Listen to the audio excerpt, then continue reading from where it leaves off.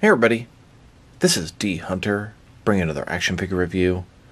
Today, we're going to look at the McFarlane DC Multiverse Atom Smasher from the upcoming Black Adam film. This is both the standard version and the large supersized Megafigure version. This is Atom Smasher in his typical 7-inch regular form, and when he's all grown up, supersized. I got these figures from Figurine for All. They had them a little bit early, although they're also available at the McFarlane Toy Store at this point. So let's go and check out the packaging. As you can see at the top, 22 moving parts, McFarlane Toys, ages 12, DC Multiverse, Black Adam, Atom Smasher. Here he is in the package. Looks like he has 2 alternate hands, a display stand, and a collector's card. On the back, here's Atom Smasher, Black Adam. One side of the package, Atom Smasher and Black Adam. Other side, Atom Smasher. At the bottom, got a bunch of credits, and there is a barcode, in case that helps anybody. Then we have the Megafigure version. DC Multiverse, Atom Smasher. Atom Smasher, this is the supersized version from the Black Adam film. Other side simply says Atom Smasher. At the bottom, got a bunch of credits, and there is his barcode, in case that helps anybody. And on the back side, similar image of Atom Smasher. So no further ado, let's open them up. And I got this guy and a big lot of figures. 5 of them for the Black Adam movie from figurineforall.com. Once again, these are also available at the McFarlane Toy Store right now. I should have the other 3 Black Adam figures arriving tomorrow. Alright, now that I've got these figures out of the package, here they are with all their accessories laid out. The smaller Atom Smasher, he comes with 2 alternate hands, totally 4 interchangeable hands. And the large Atom Smasher, he doesn't have any character-specific accessories. They both come with a display stand and a collector's card. But before we take a look at the accessories, let's talk about and check out the actual figures.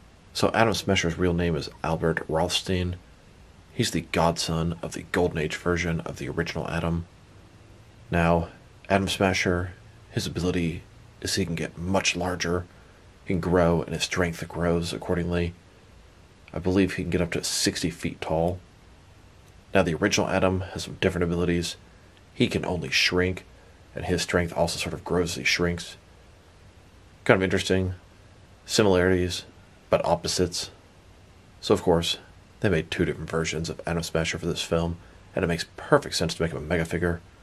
My only complaint, I feel like he should be even bigger than this.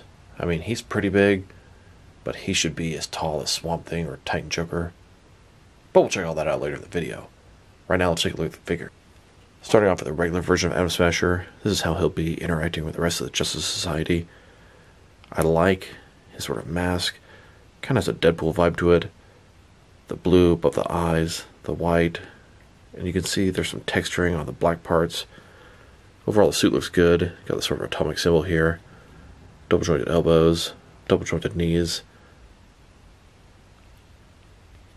Suit's pretty cool. Definitely has sort of a familiar feel to it, but the movie spin as well.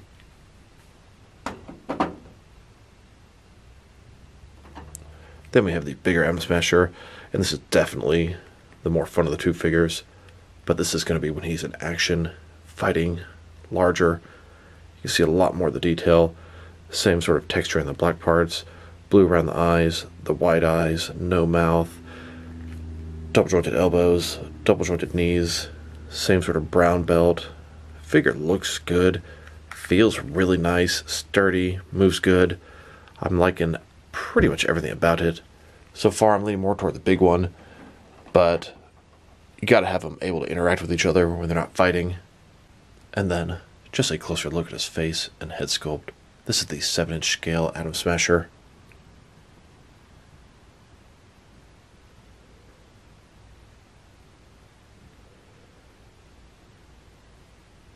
And here's the larger scale version. Just all the details are enhanced.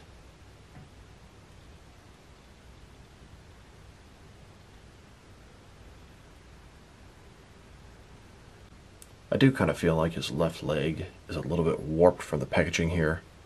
I'm going to go ahead and heat up some boiling water, dip in there and see if it corrects itself.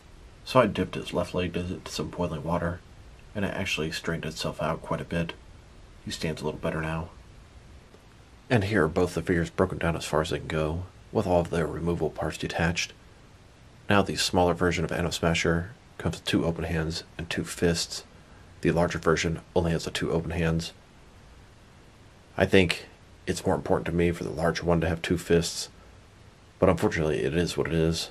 I wonder if they were maybe originally planned and then scrapped for cost purposes. I don't know. I just think when he's big, that's when he's fighting, that's when he's smashing. He'll need fists, hence the name Atom Smasher. Now let's take a look at his accessories, and let's start off with the boring stuff. Both these figures come with a McFarlane display stand. Typical display stand, black perfect circle, says DC on the bottom. It's got 1 peg for the peg holes on the feet. Very thin, very basic. Now let's take a look at their collector's cards. They're essentially the exact same card. The one on the left came with a 7-inch figure, and the one on the right with the larger figure. It seems like the one on the left is a little more blue, the one on the right is a little more purple. But that could just be the difference paint on the card. Now it's an image of Atom Smasher, not from the film, not the figure, but I don't know, maybe a comic adaptation of the film. Atom Smasher from Black Adam. On the back, there is a description. If you want to read that, go ahead and pause now. And it does look like the description will be the same on both of them. So the only actual character-specific accessories they come with are some alternate hands. And only for the smaller version of Atom Smasher, which I think is ludicrous. But I still like these figures. He has 2 fists and 2 open hands. Here he is with his first pair of hands. These are his fists. And here he is with his other pair of hands. These would be good for some grabbing or throwing hands. And now the big Atom Smasher has the exact same open hands, but he's lacking fists. I know I'm beating that dead horse with a stick, but it's a big omission, and he definitely should have had some alternate hands. Now they've taken a pretty good look at both the figures and their accessories. Now let's check out their height. So for the first Atom Smasher, from bottom to the top of his head, he's standing at about 7.1 inches tall, which can translate to about 18 centimeters.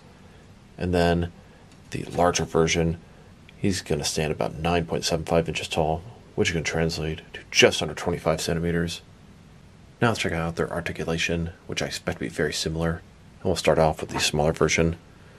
Start with his head. Can rotate from side to side. Can look up about that far, down about that far. Not bad.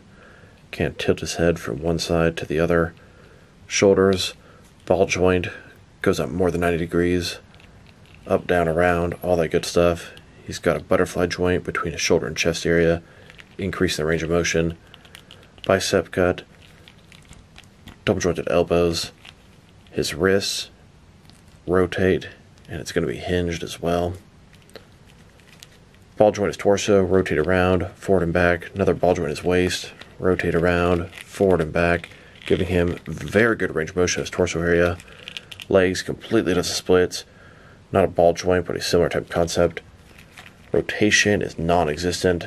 They go forward that much, back not too much. Double jointed knees. Then their ankle here, forward and back. Can't rotate, tilt, rock. He has the older sort of style ball joint. There's also toe articulation. Now let's check out the articulation on the big guy, and I expect it to be the same. So starting with his head, rotates from side to side, up that far, down that far, can tilt, shoulders, ball joint, more than 90 degrees, up, down, around, butterfly joint, bicep cut, double jointed elbow, his wrist, going to rotate, and it's going to be hinged, ball joint in his torso, another one is waist. Legs complete as a splits. Same kind of joints. A little bit of thigh rotation, not much. Forward that far. Back. Double jointed knees. Then his ankle here. Forward and back. Can tilt rock. Rotate. And toe articulation. Now they have the exact same articulation and what looks to be pretty much the same sculpt. I would assume the McFarlane simply made a larger version of the same figure. They upsized one or shrunk one. For this next scene, we're going to move to a city setup in the city streets. Here's the Justice Society of America meeting up. They're discussing the Black Adam situation. And here's the JSA ready for action. All pulling out their weapons, ready to go. And here are both versions of the Atom Smasher in the city streets. Now let's check them out, next to some other action figures. Starting off with some other Atom Smasher and Atom figures. Now unfortunately, I don't have any other Atom Smasher figures. The Mattel DC Universe Classics Build-A-Figure Atom Smasher is a very nice figure, but I didn't get him at the time. I was really only collecting Batman-related stuff. Here's the Atom Smasher next to a DC Direct Arrowverse Atom from the TV show. And here, next to a Mattel DC Multiverse Atom from the Arrowverse. Unfortunately, I don't really have a classic comic-looking Atom. Well, unless you count this guy. This is a really small figure of Atom. I actually have no idea where I got this thing from, but I just thought it was really cool, as it makes perfect sense, because Atom can shrink down much smaller than even this. Now let's check them out, next to some other McFarlane DC Multiverse figures. Here they are, next to the Justice Society of America figures from Black Adam. These four figures, Atom Smasher, Cyclone, Hawkman, and Dr. Fate, make up the Justice Society of America, at least in the Black Adam film. These four characters, I believe, make up the Justice Society of America in the Black Adam film. Now, Atom Smasher, Dr. Fate, and Hawkman, yeah, they're the movie designs, but they're all fudgeable into your comic displays if you really want. And here they are, next to Sabak, the other mega figure in this wave. He's the villain in the film. And here they are, next to the star of the show himself, Black Adam. And here's the entire wave of McFarlane Black Adam movie figures. I had heard some rumors there's a Black Adam vehicle, but that hasn't been revealed yet. There might be some new figures. Might be they're not allowed to show them yet. But even if this is everything, it's a pretty nice wave. Big variety of characters. A lot of additions to your DC universe. Here's Atom Smasher, next to the McFarlane figures from the Suicide Squad. The Suicide Squad also exists in the DC Cinematic Universe, so the characters could potentially interact with each other. Then, next to the McFarlane figures from Zack Snyder's Justice League. Zack Snyder's Justice League is also part of the DC Cinematic Universe, adding to the roster of heroes. Here they are, next to Harley Quinn from Birds of Prey. That film is also part of the same shared universe. And here, next to the Wonder Woman 1984 figures, it's also part of that universe. The DC Cinematic Universe is not the only live-action universe that McFarlane made figures from. Here are the Atom Smashers, next to Green Arrow and Flash from CW's Arrowverse. McFarlane also made figures from the film The Batman. Just like CW's Arrowverse, the Batman exists in a different universe from the DC cinematic films. And then speaking of Black Adam, here are these two figures next to the Justice League Endless Winter Black Adam. Not the movie version, but the comic version. Now let's check out this Atom Smasher mega figure next to a bunch of other McFarlane DC Multiverse mega figures. Here he is with the first assortment, Steppenwolf and Darkseid from Zack Snyder's Justice League. They exist in the same shared cinematic universe. The next mega figure they made, that was King Shark from the Suicide Squad. It was a Walmart exclusive. King Shark had both a mega figure and a Build-A-Figure release. Then they released the Swamp Thing mega figure. There are 3 variations. Swamp Thing is considerably taller than Atom Smasher. Atom Smasher should have been this height. Here he is, next to the Titan Joker and Clayface. Titan Joker is even taller than Swamp Thing. And here, next to Killer Croc and Man-Bat. These are the most recent mega figures before the Black Adam wave. And here, next to Sabak, the other mega figure in the Black Adam wave. Now the next wave of mega figures, I'm really excited for that. It's going to be Bane and Necron. They look fantastic. Here are all of the different McFarlane DC Multiverse mega figures. Really happy they're making these guys. They're awesome. The next 2 are going to be Bane and Necron, and I can't wait to find out what's coming next. Here he is, next to a few of the larger McFarlane Build-A-Figures. Now let's check them out, next to some other recently released McFarlane DC Multiverse figures. here they are, next to the Blackest Nightwave, Build-A-Figure Atrocitus. Then, next to the Batman Who Laughs dressed as Batman, and the Target exclusive gold-labeled Lex Luthor in Superman power suit. And here they are, next to the McFarlane Toy Store exclusive gold-label unmasked Zarnar Batman and unmasked Infinite Frontier Robin. Here are the Atom Smashers, next to the Target exclusive Crime Syndicate Ultraman and Superwoman. Then, next to the Batman vs. Hush 2-pack. And here they are, next to the single release of Hush. And now, standing next to Ghostmaker, here they are, next to the Arkham Knight and Grifter. And here they are, next to the John Kent Superboy and Tim Drake Red Robin. Then, next to the TV show Flash and the comic Godspeed. And here, with the most recent video game figures, Injustice 2's Green Arrow and Reverse Flash. And finally, here they are, next to the Walmart exclusive all-gold Anti-Crisis Wonder Woman and Walmart exclusive Wally West Flash. Now let's check them out, next to some Mega figures from other McFarlane lines. Here he is, with the Spawn Mega figures, Violator, Cygor, and Overkill. And here they are, next to the Witcher Mega figures. On the left, we have the Ice Giant from the Witcher video game, and on the right, the Kikomura and the Horse from the Netflix TV show. Then, with the Princess Bride Mega figure, both versions of Fezzik. Now let's check them out, next to some action figures from different various companies, to see how they fit in both scale and style-wise, in case you want to know which lines you can mix them with. Since they're McFarlane toys, they're typically the 7-inch scale. I'm going to start off my comparisons with some of the larger action figure lines I collect, and work my way smaller. But first, we're going to check them out with some of the McFarlane Toys brothers. In front of you are 5 different action figures, all from McFarlane Toys, all 7-inch scale. Then, next to some more McFarlane toys. These are from different various video game properties. And now, next to some Jack-specific wrestling figures. And here they are, next to some DST, or Diamond Select toys. Then, next to some DC Direct and DC Collectibles figures. And here, with some NECA figures. Then, with some Mattel wrestling figures. And now, with some Jazzwares AEW wrestlers. And here they are, with some Mezco 112 collective figures. Then, next to some Mattel, DC Universe Classics, and Multiverse figures. This Atom Smasher, because of his size, he could fit in with pretty much any of the different lines. He would fit in great with the DC Universe Classic stuff. And here, with some Megafig figures. Then, with some Hasbro Marvel Legends. And here they are, with some SH Figure Arts action figures. And finally, next to some Jazzwares Fortnite figures. So overall, these are some pretty nice figures. My only real complaint is I wish the Megafigure Atom Smasher was bigger. He should be as tall as Swamp Thing. Their sculpt and paint job are excellent. The texturing, no issues there. Articulation is everything you would expect from McFarlane DC Multiverse figures.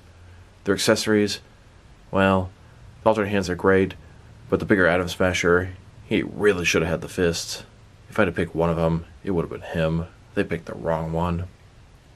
If I were to rate these figures, I'd give the small one a 7 and the big one a 7.5 out of 10. If I had to pick one of these guys, it probably would be the Mega figure, but I do prefer to be able to have my figures to be able to interact with each other when they're not using their superpowers, whether in their base or making plans or whatever it is. So I do see the need for having both these guys. But if you want to make a really cool Black Adam display, I would use the big guy. But just don't forget, that's when he's in action mode, when he's fighting and using his powers. So this is D Hunter. Thank you guys for watching this video. If you liked the video, press like below. If you have anything you want to say with the video, add to the comment section. If you want to see additional action figure reviews from me, press subscribe. I do appreciate when you do that. Once again, this is D Hunter. Thank you guys for watching this video, and I will talk to you guys real soon.